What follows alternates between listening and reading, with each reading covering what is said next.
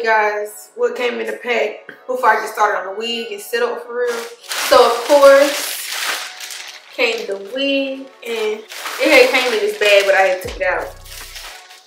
But yeah, it came with a hair bag, wig cap, and like I said, the wig, and then it also came with a band. And this is a 13 by 4, 30-inch, 180% density bodyweight wig in like a reddish brownish color. Just so you guys see it.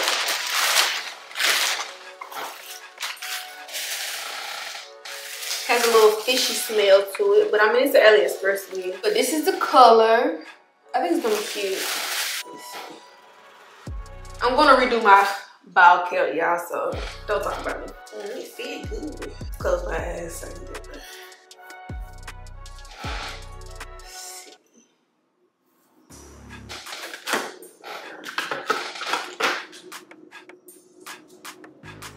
Okay, so can't see shit. So the hairline ain't really cute.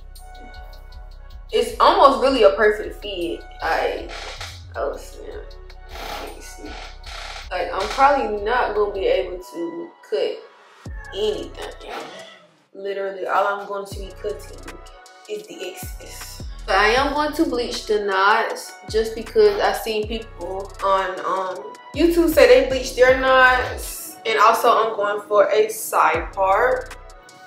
So I just wanted to kind of like let you guys see it straight out the box. I don't know if it's really, well, okay, it's giving 30. It's giving barely 30. I've been forgetting how close I am to my days. But yeah, I just wanted you guys to see the wig. I like the color. I think it's very cute. So yeah, I'm gonna put the details on the screen and stuff because I don't have my phone. So yeah. But when I come back, I'll be ready to apply the wig, bald cap me down. We'll get straight into it, guys, okay? And the lighting will be better too. What's up, you guys? So I'm back with a better bald cap, but not the best. But yeah, y'all, so this is the wig, plucked and styled and all that good stuff. So I'm just going in and applying some makeup to the lace so that it can match what I have on my bald cap. And y'all, I'm wearing the HD wig caps that I sell on my website, but learn from my mistakes. Y'all, the HD wig cap is thin out the pack. Like, you don't have to stretch it, because when you stretch it and then you go to cut it and stuff, it's gonna run. It's like stockings, what you're stretching it out for. So yeah, that's my tip for that. But now I'm just trying the wig on after putting the makeup on, see what it's looking like. And like I said, it literally fits like perfect. So I can't cut anything extra around my ears. I'm literally having to make sure that I'm cutting like right up under where the hair stops at, because this wig fits like almost perfect. Literally, getting somebody had called me, so I had to figure out what was that. But yeah, so like I said, I'm just fitting it and sizing it up and cutting off the excess tabs.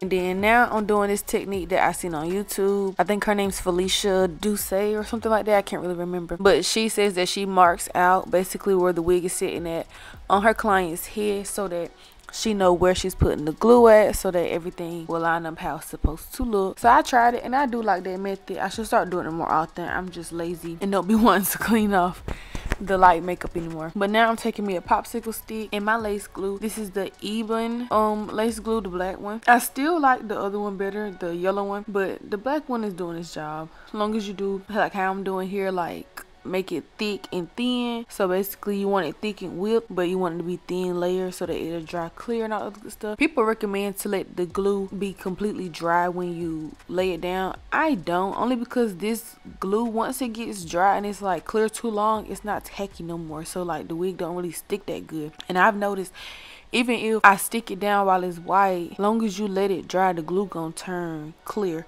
Like the girl I said, Felicia, she put the glue actually on top of her lace so that it can really like melt.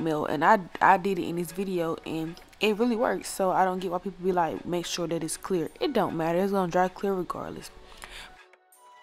But then here's something else that I got from her video. She was like, when you're cutting the lace, that you should lay the lay the razor against where you put the glue at under the wig, and then just lift the lace that's not sticking down like onto it, so that it can cut it in a zigzag like that. I really think that it's preference. Honestly, it does the same thing. I just feel like if you do it that way, you have more of a risk of cutting the lace too much, especially if it's not glued down 100% where you needed it to be at. Then you just cut all the lace off, because yeah. Anyway, so it's just preference. To me, it works the same. It's just whatever you want to do. So now I'm just taking the end of a spoolie to like press it down, just so that I don't risk my fingers turning anything white, you know, touching things before they dry. So I was using the back of something to stick it down. And once I get everything cut, like I said, I was going to go through and put the glue on top of the lace to give that extra melt. And like I said, I recommend that. So yeah, I'm going to let y'all keep watching me do that. And then once I put the glue down, I'm going to pull the baby hair down and let that sit in.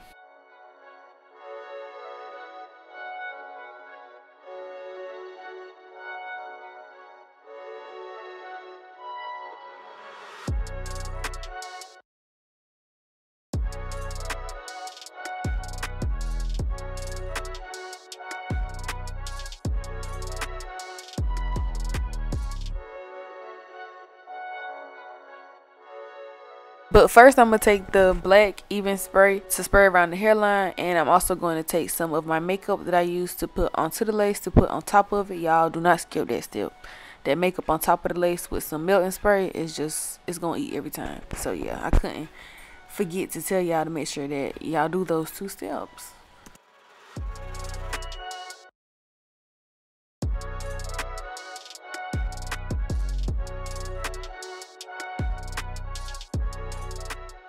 And then I'm going to take my melt band from Sin City Beauty. It has ear protectors on it. I love this band. I can wear it for an extended period of time without my ears screaming. So right here you guys can see I had flipped it because that side was a little gunked up and I didn't feel like actually cleaning the band. So I just went ahead and made sure that the cuffs are on my ears to protect them. And then I went on with a second band to really get that melt in there. It's not necessary, but I just did it this time. And so while that's sitting, I'm gonna go through and kind of like recurl my hair, because one thing I noticed with this wig in particular, it was not holding the curl for nothing. Like, I cut all the layers in the world with it. I recurled and recurled. The curls just would not hold for nothing. I don't know what I'll do next time, but yeah. So if you guys are looking to get this wig to kind of wear it with some voluminous curls, I might not recommend it, because it really wasn't holding a curl for me for real. But I didn't mind, because it was kind of giving that like sexy blown out, you know, had some rollers in your hair or something. Like, it was just giving a vibe. Plus how I cut the layers, because I made a mistake and cut them too short trying to get these curls to hold. It started to kind of give the look of like curtain bangs and stuff like that. So I wasn't mad at it, but I still wish that it kind of would have held the curl a little bit better. And so now I'm just taking the hot comb and trying to freshen the look, flatten it out, just, you know, make it like a fresh install. You feel me? Like you went to the salon and got it done. Oh, and y'all went and bought these little flat irons to see if they could help me to really like get my lace flat. Y'all, they do the same thing as the other hot comb. You just gotta know what you're doing. But I mean, you can never have too many, you know, hot tools. So yeah, like I said, I'm going through and recurling. I basically recurl the bottom and hope that I can mix the middle end with the bottom, and then recurl the front and give the illusion of a fresh barrel curl set without actually doing my whole head. And like I said, it really didn't matter what I did. The curls will not hold for nothing, but it still came out cute.